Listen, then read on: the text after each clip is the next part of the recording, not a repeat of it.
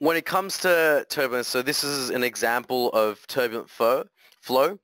You can see that we've got small and large turbulent structures that are created and then dissipated.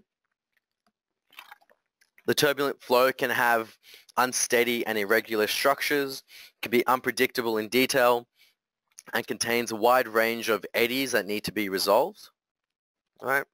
So these here are just structures. These are small eddies, larger ones. And there are three basic approaches in order to capture turbulent flow. You've got DNS, which stands for direct numerical simulation. Now, this numerically solves the full unsteady Navier-Stokes equations. It resolves the whole spectrum of scales, but it can be very computationally demanding.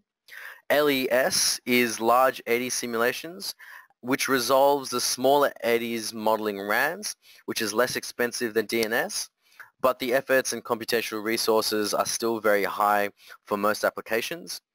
And what most people would use is RANs, which is a Reynolds average Navier-Stokes simulation. So it solves a time average Navier-Stokes. Many models can be used with it, and it's widely used within industrial flow.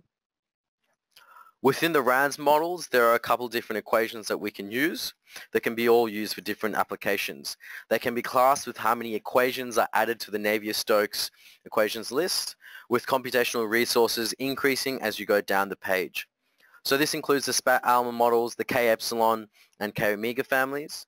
There's also more advanced models such as the Reynolds stress and transition models, which require a lot more computational resources as well.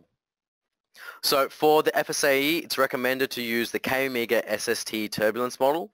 Out of the box, it can be used to accurately predict the boundary layer and hence separation. So we can see on the right-hand side, we've got the K-omega selected, so I'll go over this as well. We're selecting the SST model. So the SST model allows us to go down to a Y plus as low as 1. Right? And we've also going to select curvature correction as well. Right, so let's just exit out of that.